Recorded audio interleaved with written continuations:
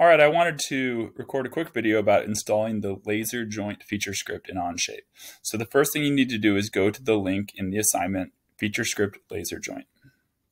This will open a file in Onshape, but it looks like a lot of code. This is a custom code written by a user to add this feature to Onshape. And so what you have to do is you have to click this plus icon under custom features and then select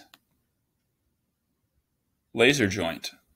It just said it was removed from my toolbar. That's because I already had it installed. So what you will do is you'll click it and it'll say custom feature laser joint was added to your toolbar. And so now if you go to your Onshape account and you open up a file, let me just open up this one here. This is a BattleBot I'm designing with my kid. There's now a tool that is found with your custom tools called laser joint.